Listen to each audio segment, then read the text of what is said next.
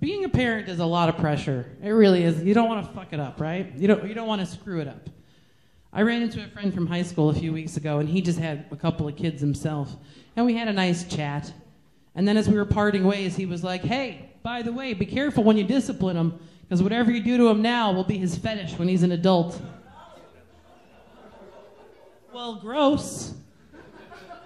And I was going to brush it off, but then I realized he's right. My parents used to choke the shit out of me. Think about it, like a whole generation loves to be spanked, right? And then I got real freaked out because I started thinking about these young kids, these millennials, like these two in the front here.